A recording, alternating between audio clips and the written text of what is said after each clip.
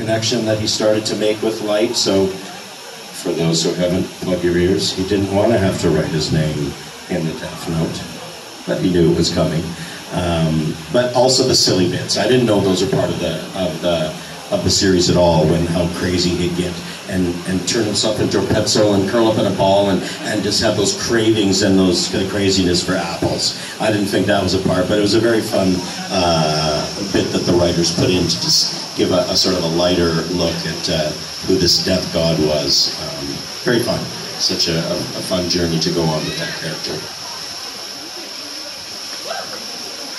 You guys are awesome. Thank you for being here again. Your guys' energy together is just a lot of fun. You guys are, again, one of my favorite animes. You guys helped me get into anime, so I appreciate you guys. Because at the time, I wasn't playing around with subs. I was all about the dubs.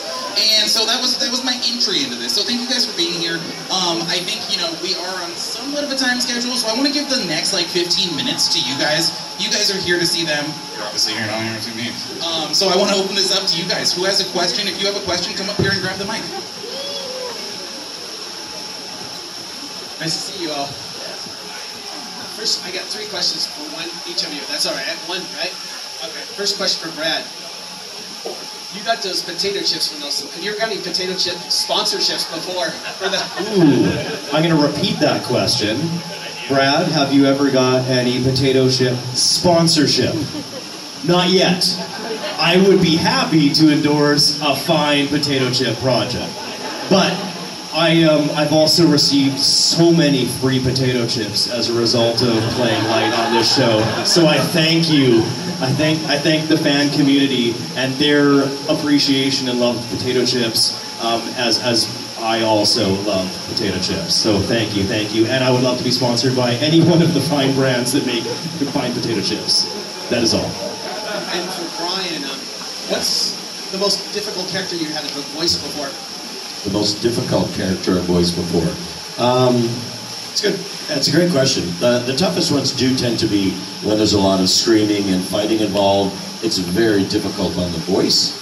But I'd probably say the characters that make me the most nervous are the most established characters.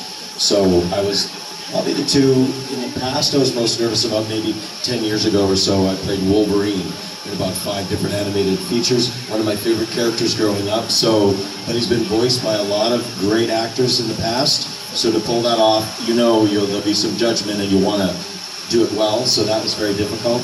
And then recently, I'm playing Eggman in Sonic Prime, which is on Netflix right now. And that's been done by some amazing actors in the past as well. A huge franchise, and been done by some of the best. It really makes me that much more nervous to take on a role that's as important to the franchise as him. So ones that I'm scared to get wrong are probably characters like that. But once I fall into it and they've chosen me for the role, it becomes much easier.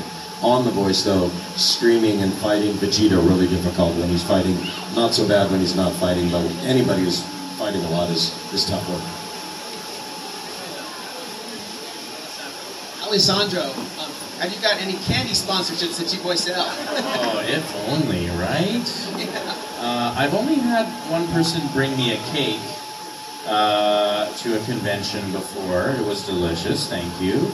But I am open-minded to, I don't know, Betty Crocker? I don't know what, let's hook this up. I'm down. So we're just throwing it out there. If you guys have any sweets, I can't believe no one asked me in the state of apples, Washington, wrote Apple sponsorships for me. His face should be on the side of every box sold in the state. Come That's on. it, guys. Let's get out of No here. one That's wants it. them more. All right.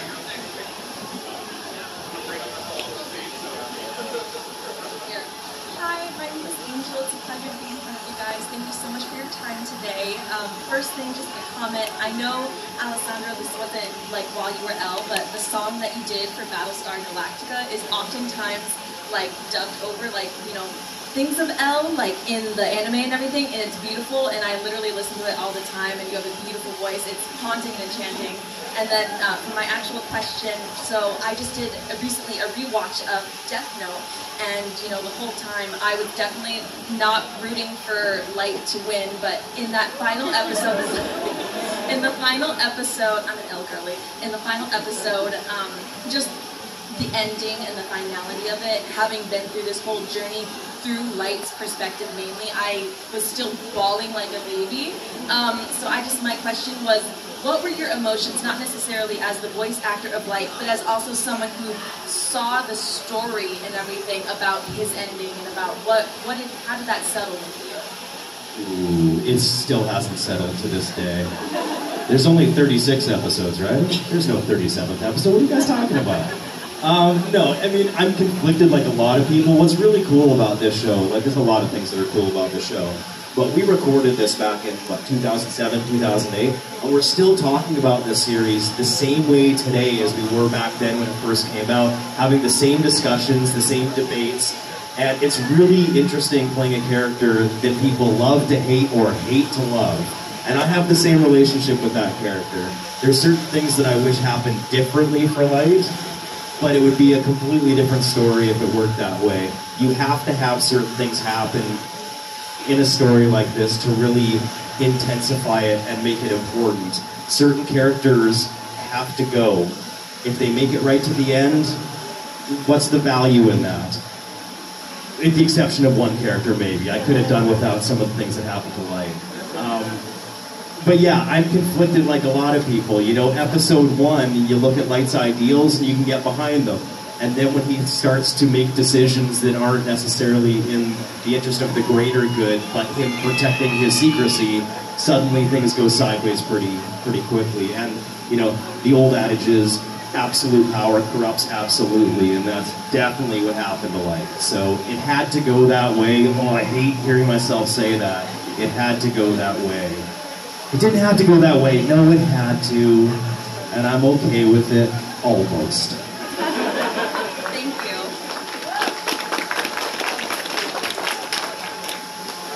Hi. Dude, I'm so stoked to even hear you guys' voices today. You know how long it's been since I've heard, Death Note, and I grew up with all these, it was one of the first animes. But my question to you, all three of you, was there any sort of tendencies that you developed or kind of stuck with as you were voicing this show? Like maybe you took up tennis, or maybe you started eating different foods. What would it be? Apples have always been my favorite fruit, and it never changed with the series. It's gonna be like that forever. But yeah, I don't know if there's any death god tendencies I've stuck with, but there's a lot of I find this very, very comfortable. Yeah, and that, I did before the show even. Now I do that.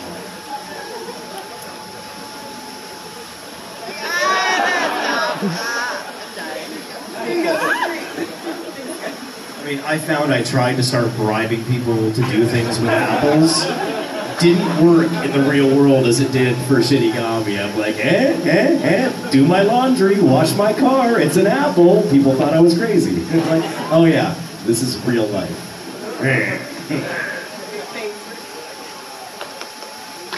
Hello. So I actually watched the dub of Death Note, but what really got me into anime and the dubs was the dub on Toonami of Gundam Wing. So Zach's Catros. Okay, I have some silly questions. First of all, Brad Drummond. Is there any character you might remember that you voiced that, since you have like two favorite, like well-known characters with spiky hair, is there a character that you voiced that doesn't have spiky hair that you think could really pull off really well? Is there any character I voice that doesn't have spiky hair that I think I could pull off really well? I don't know. Sure would have been like to have done a Simpsons character, but those jobs are taken, and yeah, Homer does not have spiky hair. It is quite funny, we were noticing this today, looking at my poster, how the similar hairline that Ryuk has to Vegeta. I said, what is going on here? And then we looked at Wolverine. Wait a minute, there was all these connections were coming together. But as you said, in Gundam Wing, very, very different. Zex Merkey's long, flowing, hair, beautiful hair, and Alan Shazar, very different as well. So I can't think of a character that I would probably find I could pull off that way, but I don't know about you, Brad. Well, I did play a character on a show called Hamtaro.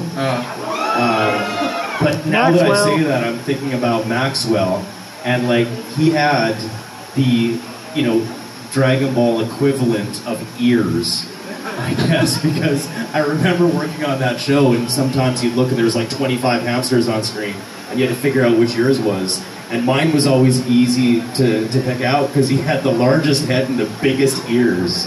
So, no spiky hair, but now that I'm saying that, I'm like, he had ridiculous ears though, so maybe there is a trend with the characters that I play.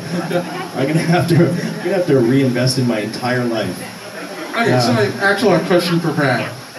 Since you brought it up, when we were in the script, when you referenced stuff for the laugh for light, did you not look at the laugh you did for Catcher as a reference? I mean, you're absolutely right. You called me out. So, it's not like I suddenly became crazy and, getting tended to be cast as crazy characters with Death Note. It started much earlier. So Catra, the pacifist in Gundam Wing, the guy that doesn't want to fight, for those of you who don't know anything about Gundam, gets in this one particular Gundam and cannot handle its power and goes a little bit psycho. And that was my first kind of inkling of maniacal laughter. And I think back then it was a little bit more like, and then it turned into, like it kind of evolved as I played crazy character after crazy character after crazy character, then hamster, then crazy character. Okay, and one fun. Since I got to ask the Japanese voice actor of L for this, what's your favorite sweet, if you have one? Yes. Sticky toffee pudding with vanilla ice cream. Okay. Just for the record, the Japanese voice said he prefers booze.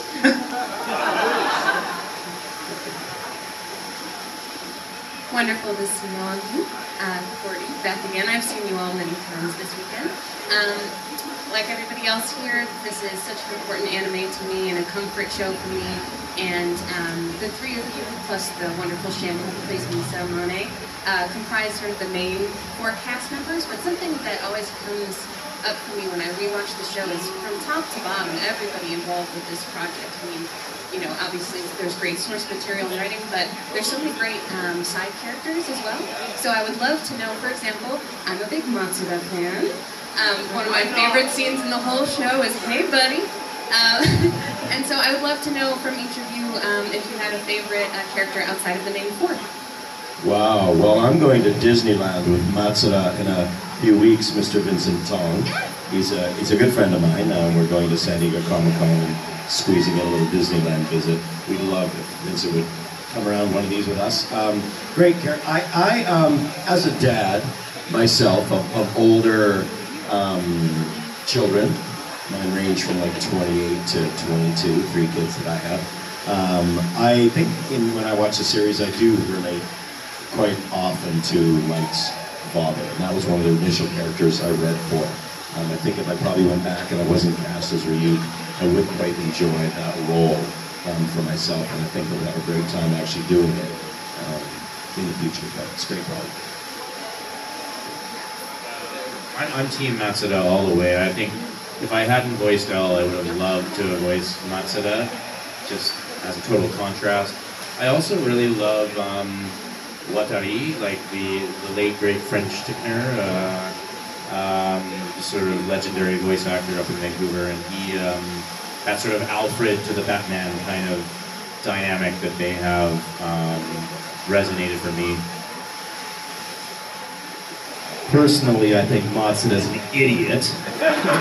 No, I love that character too, and I do recall, because we provided the English voice tracks for the Japanese live-action movies, there was a group of us that from the main cast that went to go see the limited theatrical release, and I do remember one scene in one of those movies where it was kind of intense, and then Vincent, as Matsuda, says something stupid, which is well, and the whole theater just lost their mind, and I remember thinking that's a really funny character to play. Like that's just, and it was the perfect little tension, breaker and all that kind of stuff. But I'm also rather partial to the Shinigami, and there's one Shinigami that you don't see very much in the show, but Jealous was a character that I just thought was so sweet and so cute and creepy at the same time. So I thought, like, this is a really cool character. I wish I could see more of. Amazing. Thank you all so much. Hello, everyone. So I talked to you, Brad, about wanting to be a voice actor later, and I was just like, I kind of curious about what was your first audition like, just in general. First professional audition or any kind of audition, I guess, do you mean? Well, let's go with just professional. Yeah, so, well, I don't know if I can really remember my first professional audition. I think it was a theatrical production, but my first voice audition was for a series a few years later when I started doing voice, a series called Reboot. I don't know if anyone knows that CGI series. They were recasting, I believe. It was sort of second season, the voice of Bob. I'm not sure if he had moved to do more film and TV in LA or something, but they're recasting that role. It ended up going to Ian Corlett, another phenomenal actor. But I loved the process. I was so excited by it. I didn't really know what I was doing when I walked up to the microphone.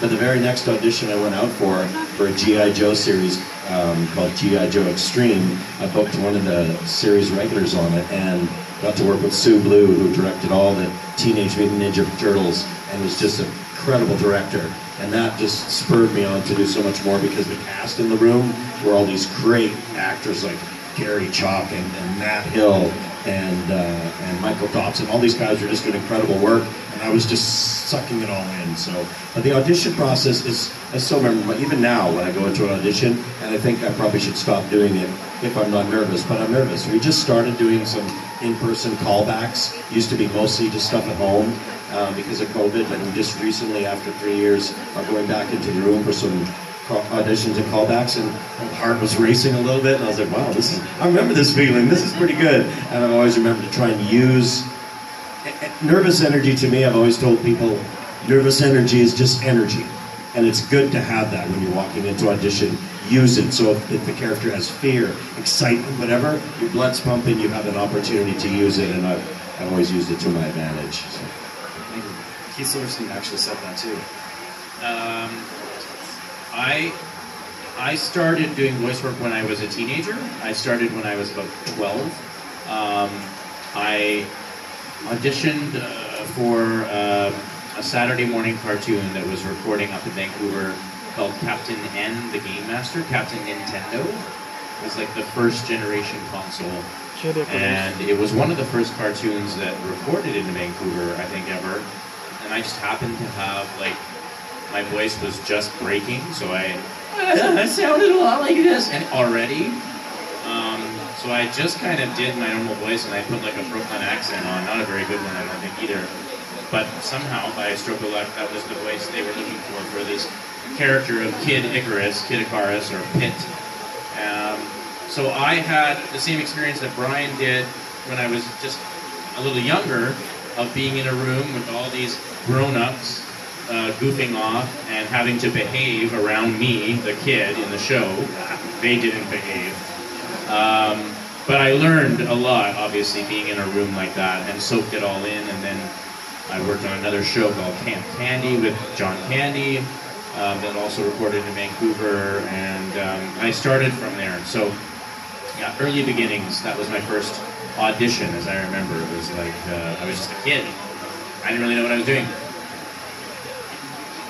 Yeah, my experience was similar. I was a teenager when I got started, so my first audition for a cartoon was a show called My Little Ponytails, and I got it. So that was a really cool experience because I was working with a cast that was mostly kids. So we did that series, and then I worked on something called The Adventures of Sonic the Hedgehog. But I was the guy that, like, every time they went to commercial and came back, I would say, "Back at you with Sonic the Hedgehog," or whatever. So I just recorded that on my own. But based on what I did for that, I got cast in one episode of a show called Double Dragon. And so I recorded that, and that's when my mind was blowing, because I was the one kid in that episode, surrounded by grown-ups who were professional voice actors, and that's when it really clicked. Oh, this is a serious thing. And these guys are crazy and over the top, but amazing and focused and all these things at once. They're having fun, but they're being super professional, and I really admired the incredible people that were in that room with me, and I started to take it a lot more seriously and realize that it's a real joy to work on a project like that. You probably made a lot of money too, because the swear jar is full in those sessions. When you're working with kids, oh, money in the swear jar. Thank you. We only have about like 10 more minutes, so we'll do rapid fire questions and answers to try to get through the whole line. Go for it. All right, I'll make it short. Thank you guys for being here. First of all, Death Note is probably one of the most well-written complex storylines in anime history. And even though there was a Netflix movie made, you don't mention it that often, William Dafoe did get to voice Ryuk. So I don't know, coming from you being the first voice actor of Ryuk in English, did you have any sort of contact with him, or how did you like how he did his impression of it? Yeah, well, Willem called me, but no, he didn't. Not at all, no. I'm not sure if the voice actors, the producers, the actors, the producers, the directors even watched the series, to be honest. But when I heard Willem was going to get the role, I thought, great. Right away I knew he's got such a unique voice, unique look. I thought, great casting, but after seeing the movie, I feel like most of them did not watch the series and have the vibe of it at all. But no, they didn't contact any of us at all. They clearly did their own thing with the movie. It's okay, average American fans can relate. All right, thank you. Next question. Hi. Death Note is probably one of my favorite animes. And Mic closer to your mouth a little bit. There you my go. question for you is, would you guys be able to say some of your favorite lines? Would we be able to say some of our favorite lines? Okay, sure. Let's see. Humans are so interesting. And of course, apples are, what's the word? Juicy.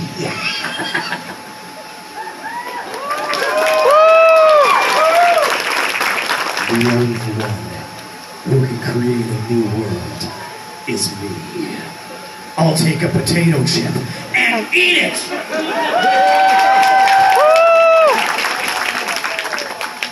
Actually, I found that you don't gain weight as long as you burn calories by using your brain.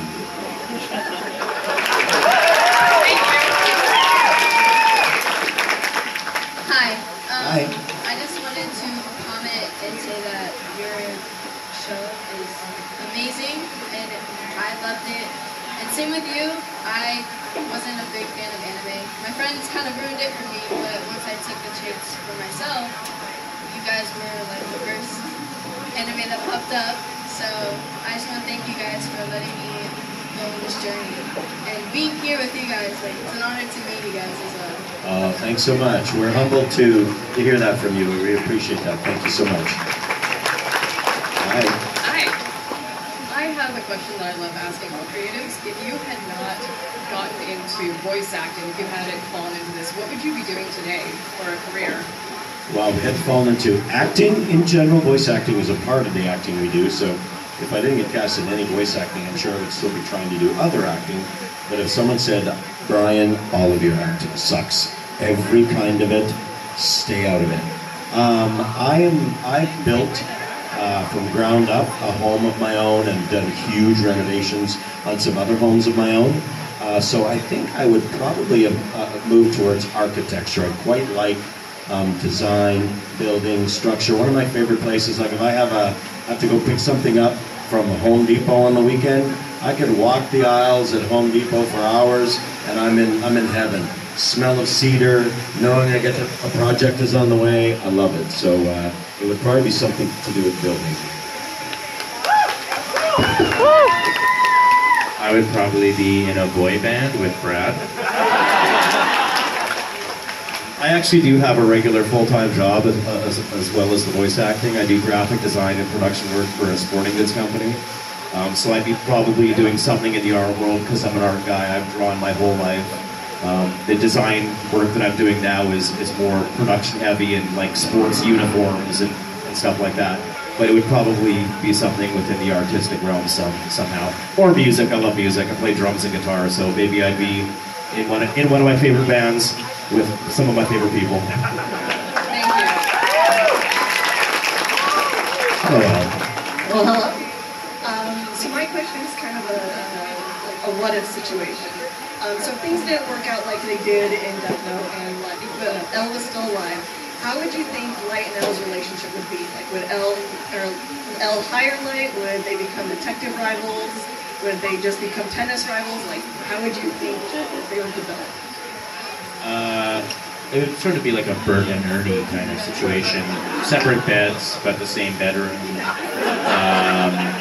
lots of salty and sweet. A lot of junk food in that kitchen that they share. A lot of chess playing, I imagine.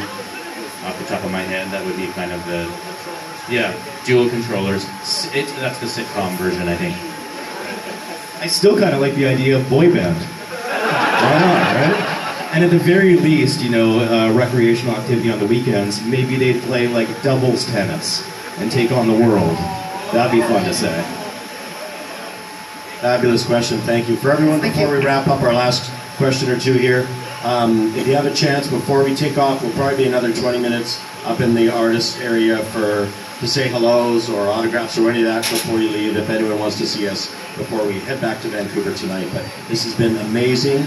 Thank you so much, and fire away. We got another question here. All right, I got two questions, but I'll make the first one quick. You touched on it a little bit, but what do you guys think of the Netflix movie?